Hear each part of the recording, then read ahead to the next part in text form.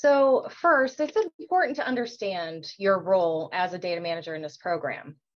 So we know that data manager job titles and overall responsibilities will differ from district to district, and it includes district test coordinators, EMIS coordinators, building administrators, many others. But we want to define the actual data manager role in the contents of the KReady system. So for this program, a data manager is an individual that has access to teacher and student demographic information in the KReady system for the KReady assessments. Data managers, they're going to be responsible for adding and managing teachers, students, and enrollment data in the system, as well as exporting any teacher collected student scores and ratings for EMIS reporting. So you must be identified as the assessment data manager, preschool and kindergarten in OEDS prior to having access to the KReady system as a data manager. So visit the OEDS page on the Ohio Department of Education site for information regarding how to be added as an assessment data manager, preschool and kindergarten for your location. Once you are set up as the assessment data manager in OEDS, you will need to reach out to the help desk to have your account set up. You will receive an email once that account is ready. Excuse me. Be sure to watch for the email. The link in the email to set your password will expire after 24 hours. So be sure to check your spam folders. And if no messages are received in that specific time frame, you'll want to contact the help desk for assistance with that process. So for programs licensed by the Ohio Department of Job and Family Services who are not established in the Ohio Department of Education's directory system, the data manager can be assigned to any administrator listed in the Ohio Child Licensing and Quality System, the OCLQS. So as long as they're listed in that role as administrator in the OCLQS, they can then reach out to us about getting the data manager role. We know that there are some folks that are not using the KReady system to do their ELA, and certainly that's okay, but we are encouraging everyone to utilize the KReady system because of the benefits of the tracking, the benefits of being able to pull the kinds of reports and see the data that's being collected in different ways. Many of you know there are 3 ways to get data into the system. Certainly that can be done manually, and that's typically done as a one-off kind of situation, like you're entering data one student or one teacher at a time, or a few at a time, not a great many. The bulk loader is the second way to get the information in, and that's the way that's typically used. And that's done, again, as the name implies, in bulk, right? When you're adding many users at a time, or when you're needing to trigger something in the system, such as a transfer. And then the third way is the automated process. This is typically done with larger districts that want to kind of set up some reoccurring pools of the data, if you will. The data guidelines are supplied by the vendor partner to give details related to specifications for adding and retrieving data from the KReady system. Some data is needed for the system in order for it to work, while other data is needed in order for the system to generate reports. Please note, it is important for all locations to remember that everyone will need to reload their user and student data in the system at the start of each assessment window. And this is done for 3 key reasons. I know folks may be thinking, well, I loaded it in the fall, why do I have to load it in the spring? Or I loaded it in the winter, why do I have to do it again in the spring? Here's why. Number one, we do this to ensure that the correct data token is being used at the start of each assessment window. The second reason is to ensure that the enrollments are correct.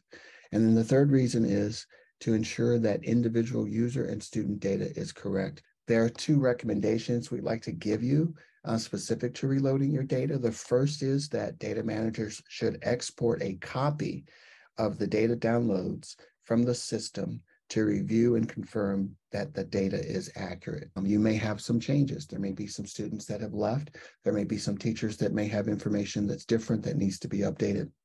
We want to make sure that you do a data download copy first and check that information. The second recommendation is that When reloading data, we are recommending that you use the all fields template. We want to make sure that you're loading all the data, especially in the spring. That will save you a lot of time at the end as it relates to generating reports and things of that nature. You won't have to go back and add data later on if you just do it at the beginning. Again, these are not requirements. They are recommendations that we think will make your life a little bit easier. The teacher file template, add all of this information for your teachers when you're reloading your file.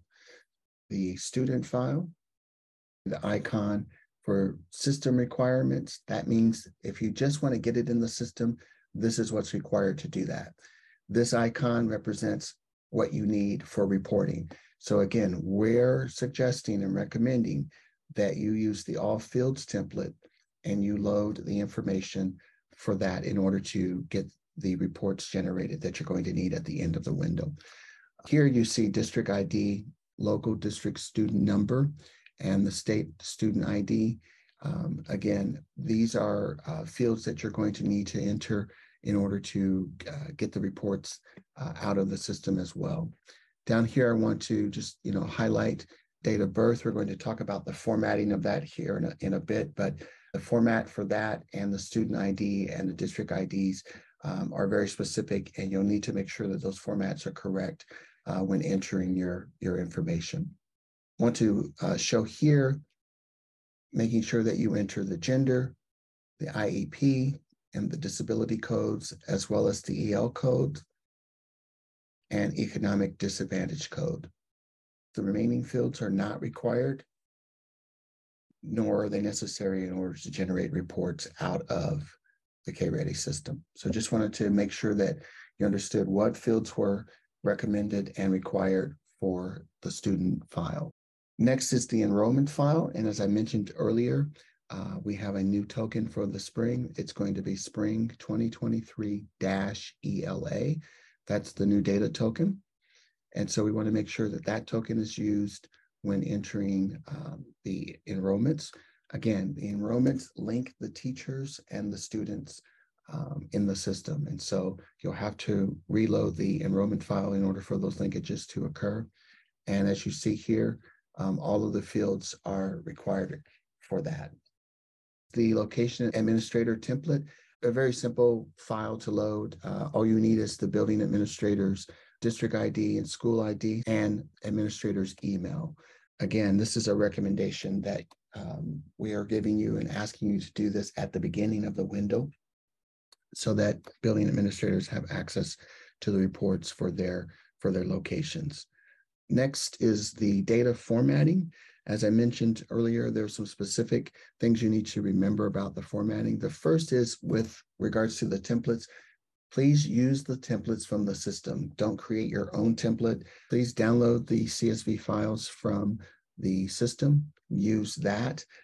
Do not change or remove the headers, and then use the formatting for the cells. You'll have to format the cells for leading zeros, both for the district ID and the school ID. So as you know, in Ohio, we have 6 digits for those, and some of the IRNs begin with zeros or have zeros in them. So it's important that you format the field for zeros, and we'll show you that as we do the live demo. Next, the date of birth has to be formatted with the month as a 2-digit code, the day as a 2-digit code, and the year as a 4-digit code. Again, we use the CSV format, comma separated formatting for that.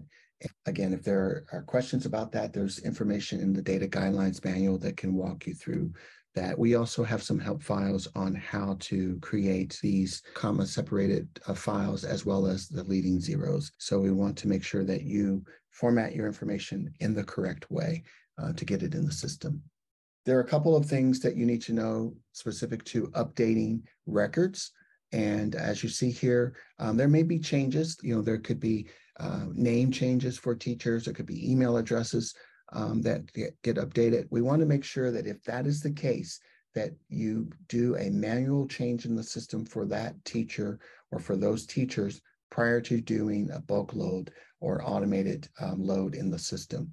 Also, with the state IDs for students, when loading those IDs, want to make sure you use the correct ID. If the student doesn't have an ID, we have information on our site that can walk you through the process of generating that ID for the student so that they can be loaded in the system as well. But it's important that those IDs are accurate as we link those to the student and we track them in the system that way.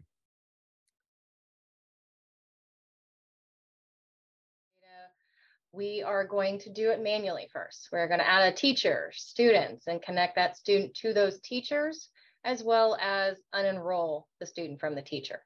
So first, what I'm going to do is we are going to update a user information. So this would be a teacher, one of your users, let's say. You want to make sure that you are updating any revisions manually first before you do any bulk load.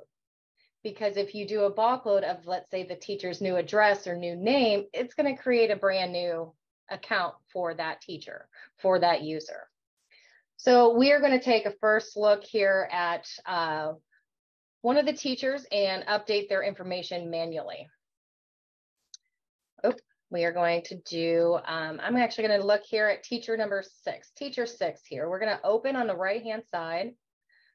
And they have had a name change. We are going to update their last name, and we are going to update their email address. So if their email address changed, update that. You want to go down at the bottom and make sure you hit save. You're going to see the user was successfully updated. Now, at that point, that teacher would make sure that they use that new email address to sign in. And they can always select forgot password, and it'll take them through their prompts to reset that password, or if they remember, of course, it'll be the same password.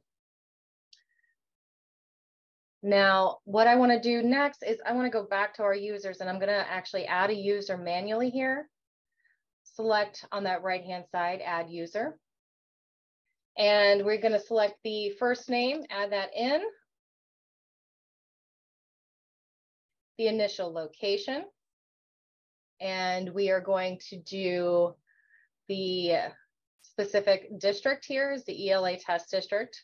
Make sure also that you select a role. When you're adding a user manually, if you do not select a role, when the user signs in, they're going to have a blank screen. And we're seeing that a little bit. Just make sure that you have that selected, and everybody is initially first listed as a teacher. So you want to select that. You're going to go ahead and enter in their email address. You are going to select, and you can do a generic password for them, just so they can get into the system, and then they can reset that password to something more familiar to them once they are in. You want to select save and open. You got one more step you want to do here. You can see the teacher information that is listed here.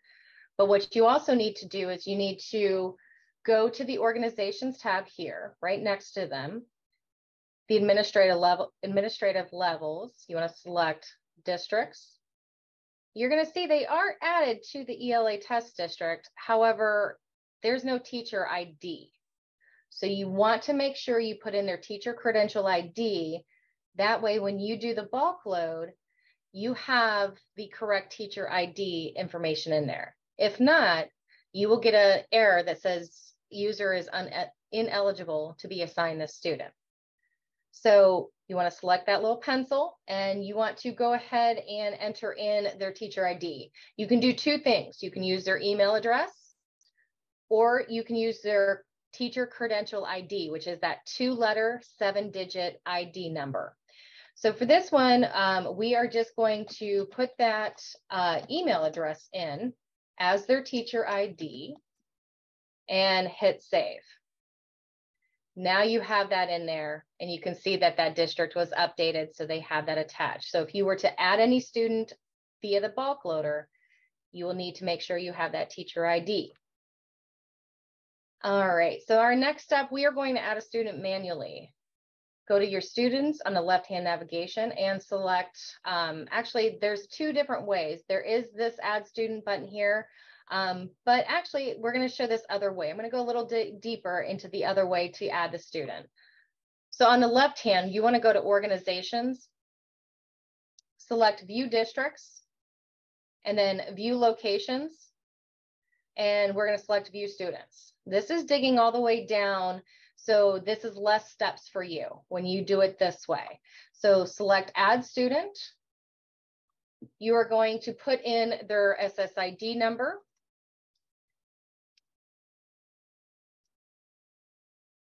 Their first name. Middle name, if you have a middle name for the student, and the last name. Make sure you put in the gender, the race, and then the birth date.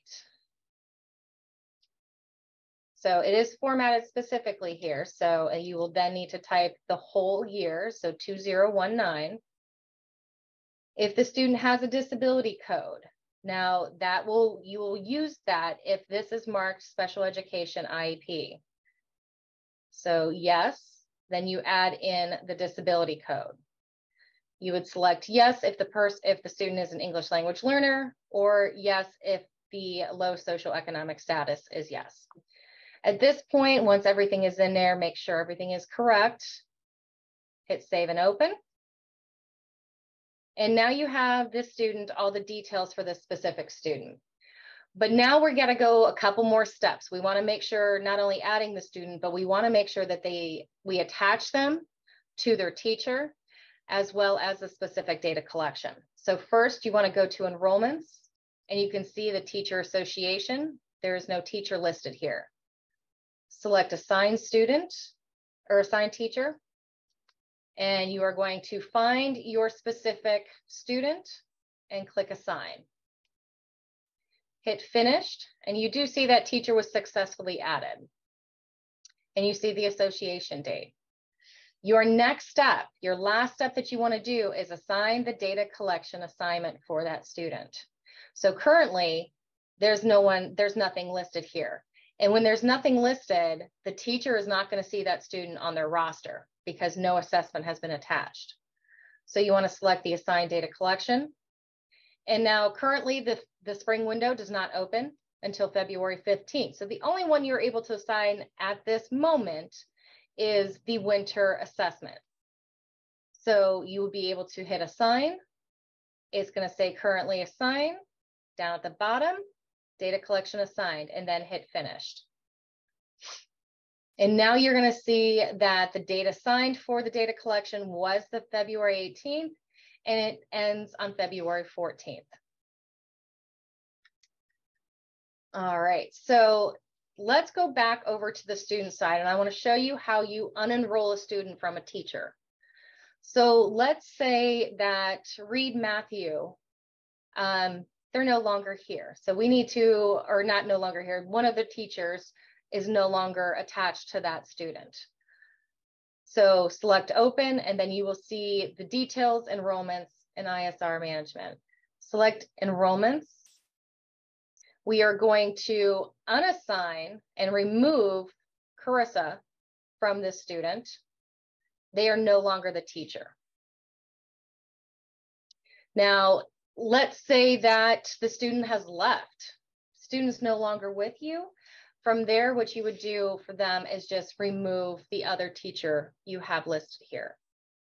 And so Lindsay at that point would be removed, and you would select remove.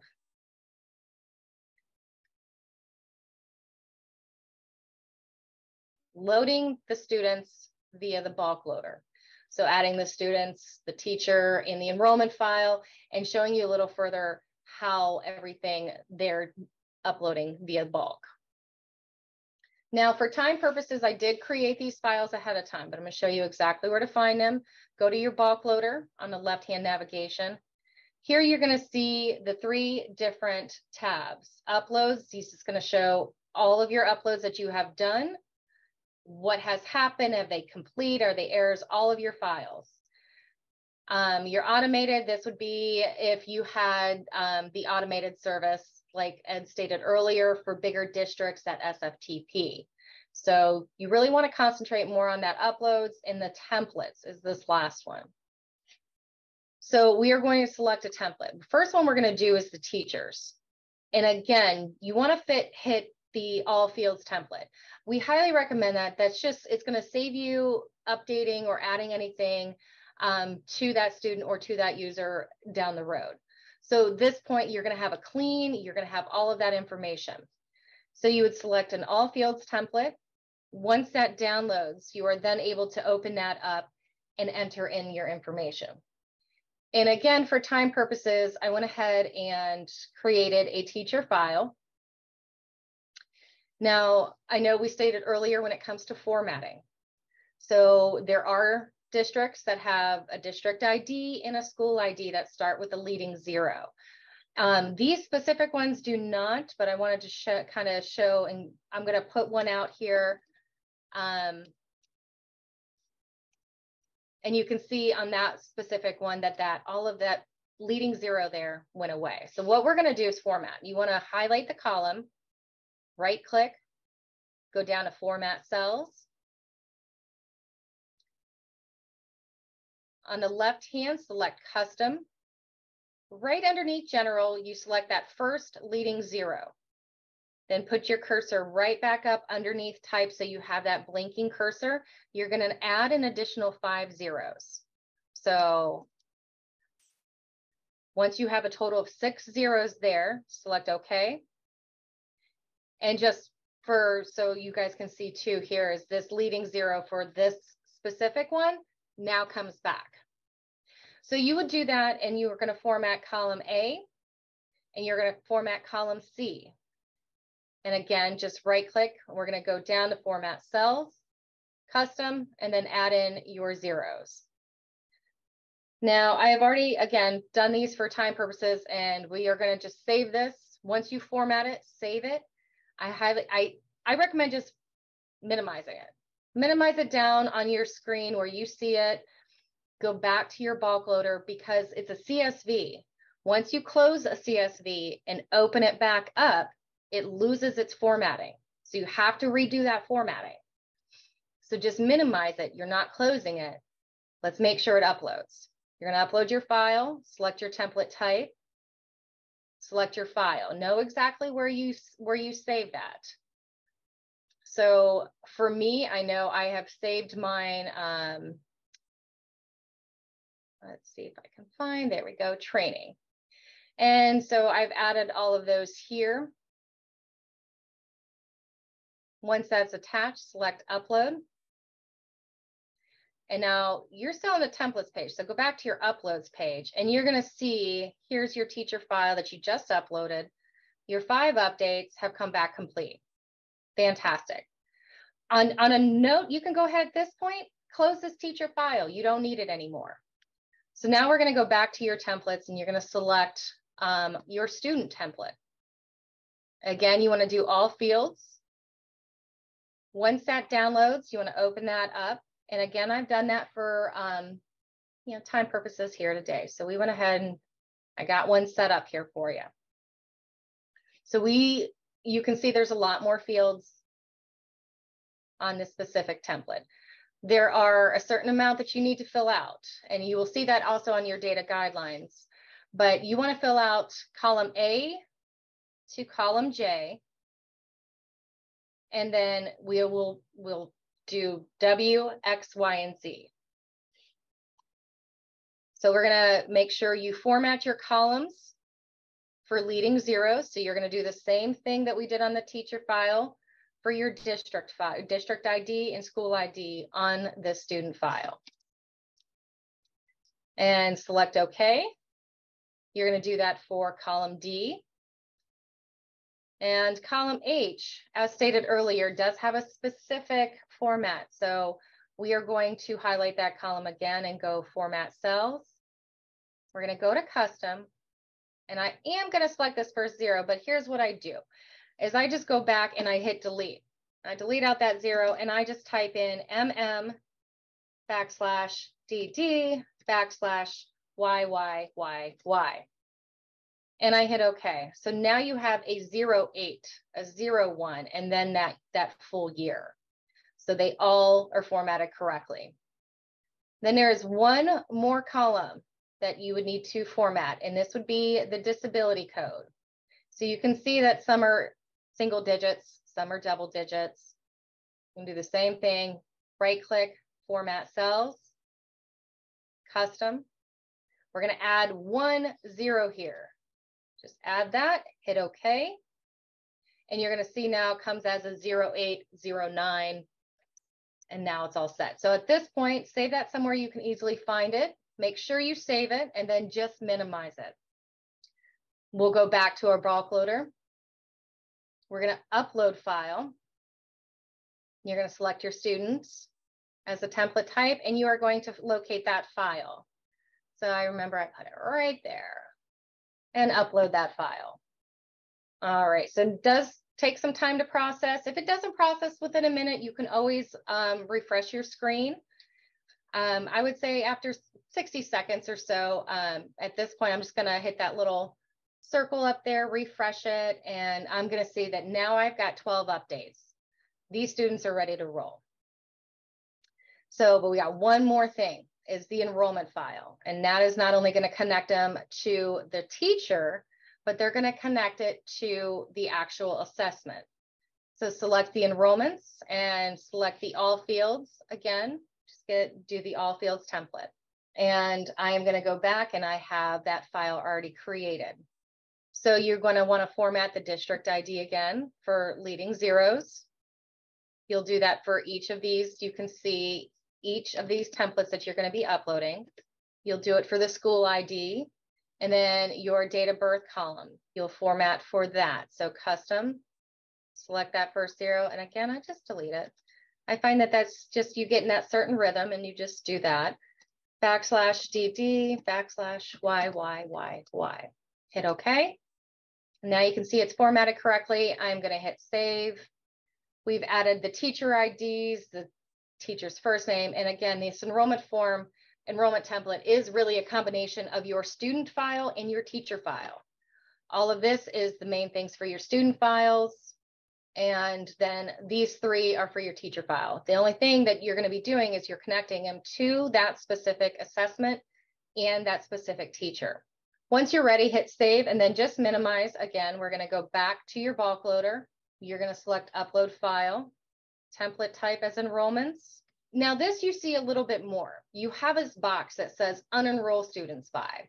So what that means is if you were to select this box and select by student, this is a good option if it's a partial file upload. So if you only have 5 students and you want to make sure their enrollments are clean and not attached to any teacher, you can do that.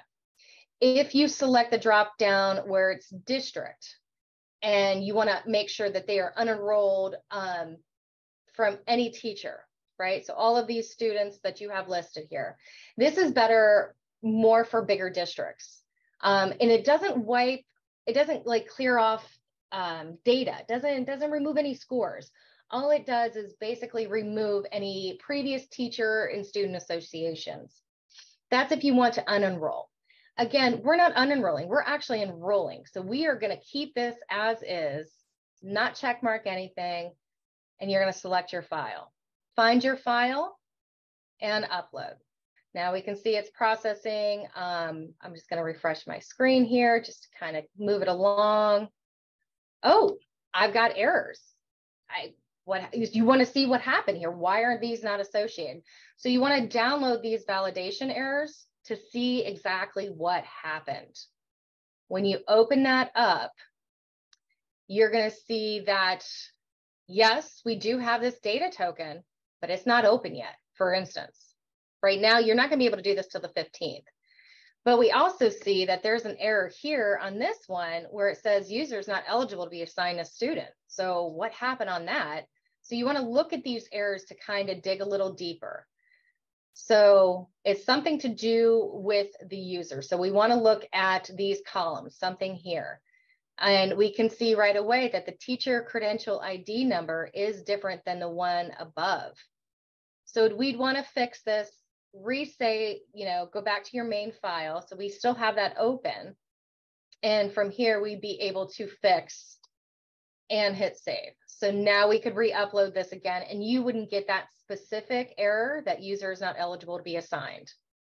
So, and like Ed stated, a lot of this, if you use your data downloads and pull what you've had previously, it kind of helps you better understand of what is actually in there attached to those teachers and what student demographic information you have. There are a couple of other ways that you can get data in. Again, the automated data loading process, there are two. The first is with the file watcher. And again, you see the steps listed below here for the file watcher. It is essentially a tool that allows for the ability to load a script that essentially looks at a specific folder on your machine and then checks for any updates to those folders. And you just simply, you drop your information into that folder. It's kind of on a, again, automated process where it will look, if it finds an update, it will go into the KReady system and update the file for you. So that's a tool that can be used, as well as the SFTP tool, which again, you can have the file transfer protocol, secure file transfer protocol set up. To do that, you'll need to, in both of these cases, you'll need to work with the help desk to get those items put together and set up for you. But you can access the file watcher software right on the main page of the system. Again, it's specific to the platform, so PC, Linux. It's not available for Mac OS at this time. And again, with the SFTP, this will need to be set up with the help desk. So we recommend those for larger districts that are really moving lots of data, multiple sites and locations. It's something that we think will help streamline that process for them. But again, it's to your discretion.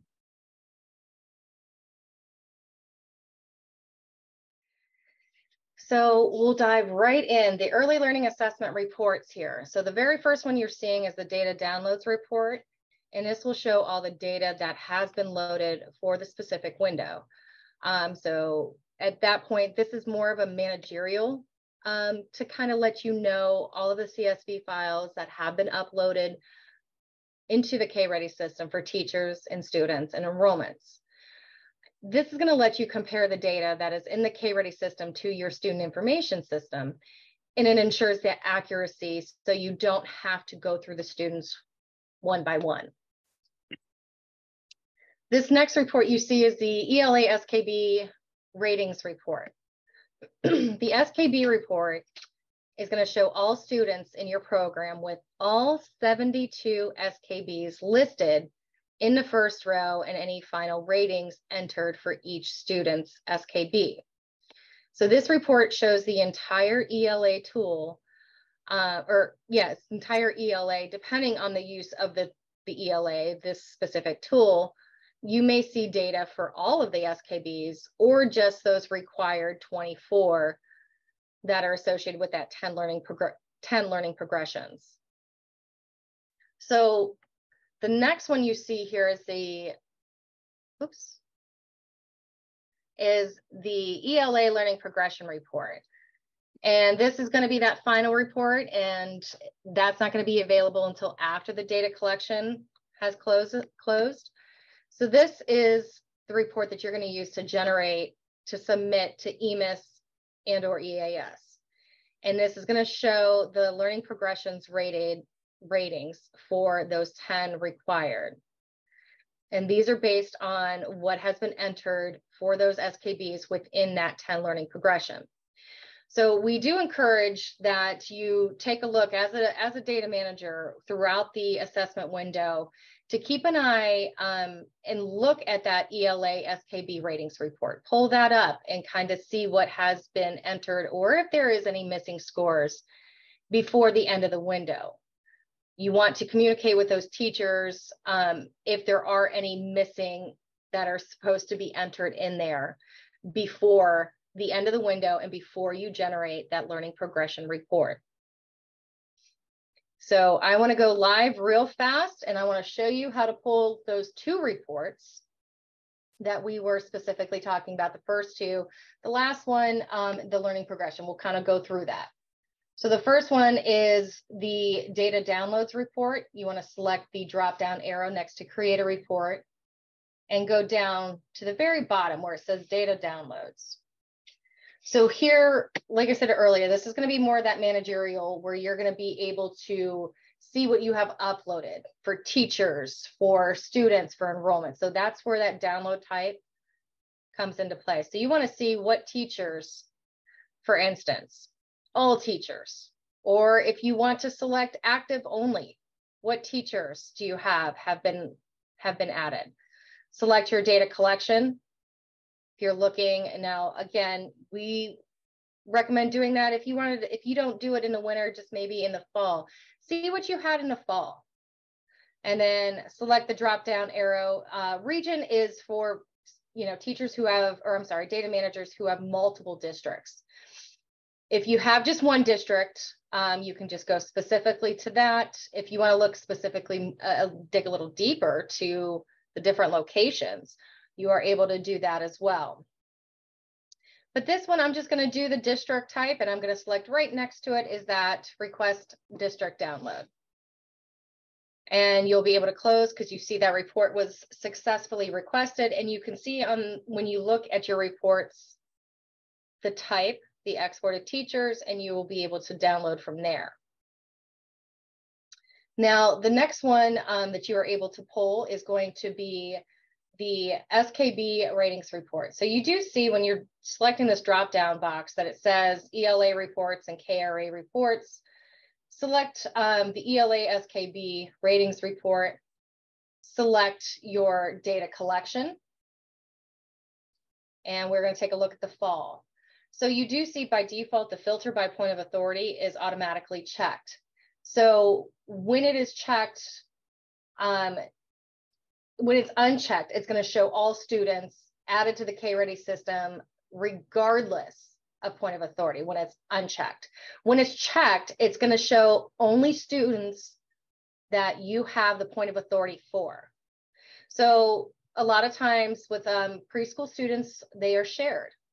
So maybe an ESC or a developmental disability school, or maybe it's going to be shared possibly. So you can always uncheck that and then select your start date. And we're going to do we're going to take a look at that fall. So we know that was August 15th. Hit OK. We're going to select the end date, which is November, and that is 14th. Hit OK. Then you're going to select if you want to look at the location, if you want to look at the district.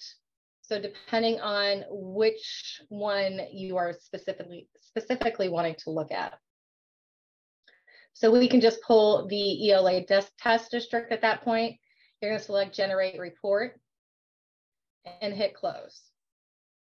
Once that report downloads, opens and downloads there, you'll be able to see all of the students that were attached. And again, it's going to be specific for what we stated earlier, which is the fall. So there were 4 students here, and we see the scores that have been entered for the fall assessment.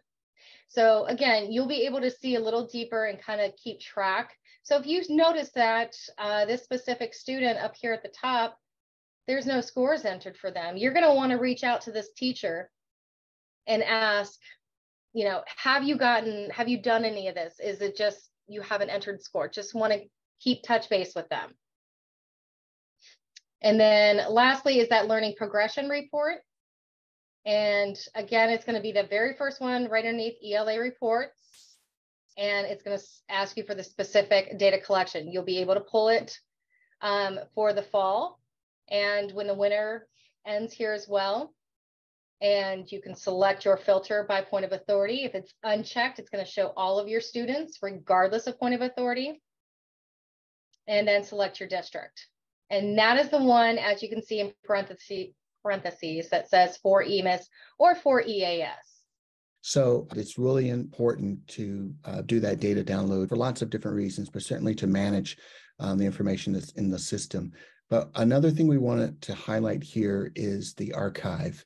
this is important that you're pulling these reports, you're adding information into the system, because the archive basically will take a snapshot of what you've done, the activity that you've done throughout the year.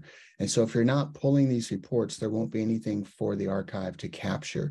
And so we're encouraging you to make sure that you do that at the beginning and throughout the assessment, that you're pulling these reports, you're looking at the data downloads to see which teachers may need extra nudging to kind of get this, the work done, capturing of the student scores completed, so that as you're doing that, you're able to create this snapshot, you're able to create this archive of activity in the system. If there's no activity, there's no archive. The major supports for the system are certainly the Ohio Department of Education. That's the place to go for any policy information, any kind of training from the standpoint of teacher training. That's where you want to make sure you're sending your teachers to get those kinds of resources and activities and information. That's the place to go. And then as far as any kind of technical work specific to data managers, we want to make sure that you are aware of the help desk and the services that we are providing for you. As you see here on the screen, the phone number, we want to make sure you have that. Reach out to us if you need assistance. We have some resources that we think will be very helpful. The videos and the support files that we have on our site, we think will be very helpful for you to go back to. Certainly, we know this is a lot of information we're giving you in a very short period of time. We also have videos on many of the topics that we're talking about. You can go to our site now, click on Data Managers, and go through those resource links for those topics that you have questions on, that we are very, very sure you'll be able to get the answers to. And we certainly, again, highlight the fact that the window will open next week on the 15th. You'll be able to gain access to the spring collection. That will close on May 14th, and we give you until May 23rd as data managers to do any kind of cleanup that you need to do to, again, finalize your reports that you're submitting. And we hope that the reports, the learning progression reports, will be available by early June. Again, we'll want you to stay tuned. We'll send out an update message so you'll know when that is available for you to access.